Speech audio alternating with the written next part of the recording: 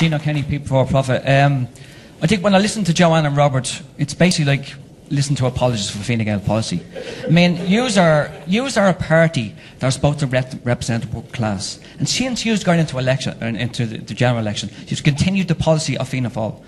The property tax and the water tax. Now, I can tell you now, Robert and Joanna, the water tax is going to be defeated. And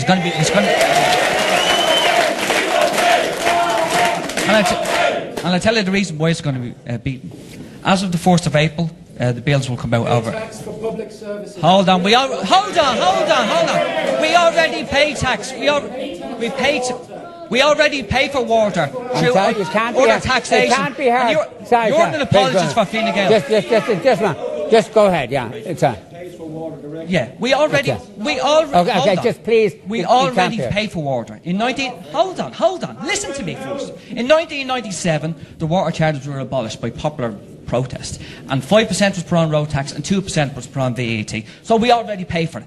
Now, yous want us to pay for it again, right? Now, I can tell you out straight, and I'll do this on live television. The water charges is going to be beaten. The water charges is going to be your Waterloo. I guarantee it, Chief. No, hang on. Put it to you that if the Labour Party weren't in government, the austerity would be far worse, and the impact on the less advantaged section of our community would have been far graver. Possibly, Vincent. But there's no difference between Labour Party and Fine Gael. Their policies are the exact same. And they become, as I said, they become apologists. You think about the property tax, the water charges. I mean, how can you, as a Labour Party, sit there and defend the water charges? I'm a member of the Labour Party, a proud member of the Labour Party, and the work that we're doing in government. We got people from the left in the Trotskyite groups on the far left of Irish politics.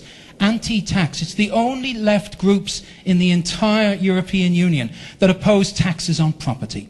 The only left group in the entire European Union that oppose taxes to provide water and sewerage services. And they're being chased by our friend Owen there from Sinn Féin as quickly as possible to show that they're part of the left and they'll oppose property taxes and they'll oppose water charges as well. I'm pro-tax on my house in Lucan, and I'm pro-water charges. I signed up for it within 2 days of going, thumbs up indeed, Gino. And I'll tell you why I did that. I pay taxes because I want to live...